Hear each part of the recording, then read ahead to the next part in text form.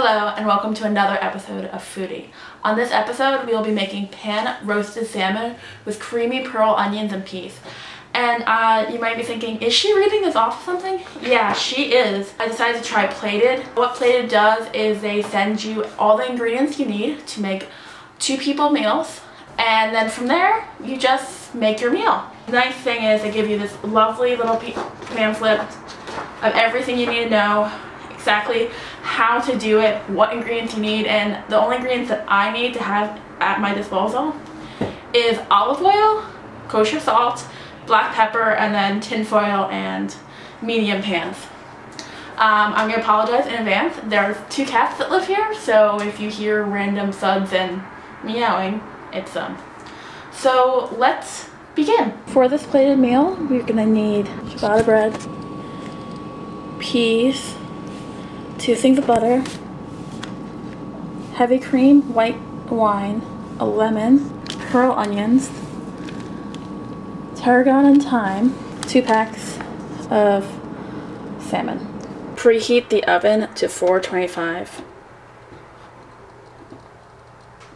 So taking the tarragon, you're going to take the leaves off of it and then finely chop it. You want to make sure you have no stems because nothing is worse than choking on stems while eating.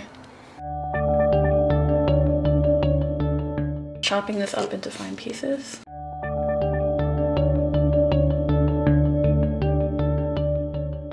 Once you finally chop it, put it aside for later on. Take the lemon and roll it out a little bit. Get the juice moving. And you're going to zest it, which usually you need a special tool for, but you can also just use a grater.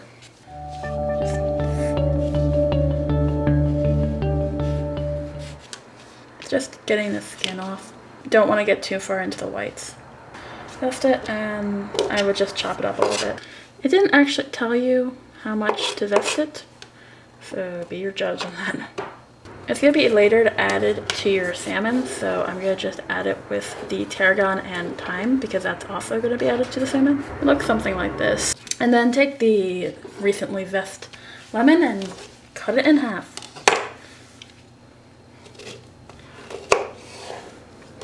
Ta-da! We're going to set these aside, I believe, for later.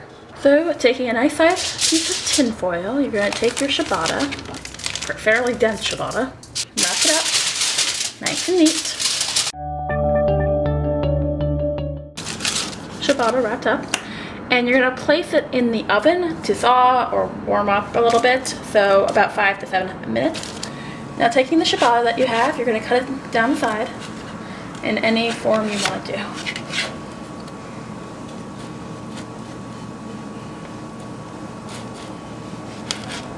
So as you see, in a medium saucepan, we are heating up some butter.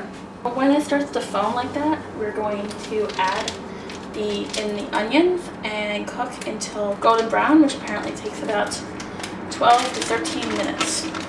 Pour the little onions in. Make sure I have a spatula at hand.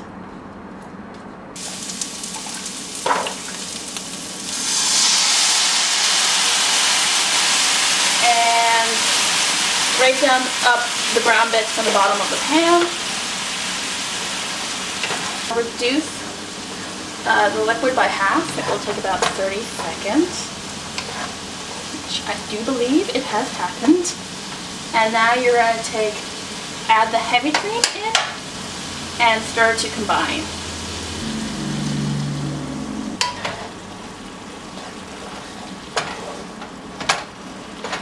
And once it's all combined, we're going to reduce the heat to a medium low and let it simmer until the cream thickens. It's going to take about 1 or 2 minutes. So you're going to take 2 pieces of salmon, and then you are going to sprinkle it with the rosemary and thyme mixture that you made. And put some of your lemon zest.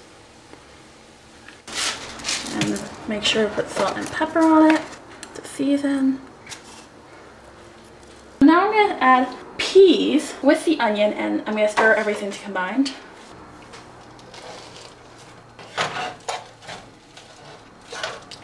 Try not to lose any peas. I am going to start hand roasting the salmon So what I'm going to do is I am going to turn a medium pan on with medium heat. And I want to put in about 1 tablespoon of olive oil. I don't use a measuring stick when I'm putting in olive oil. I kind of eyeball it. Adding the salmon skin side up.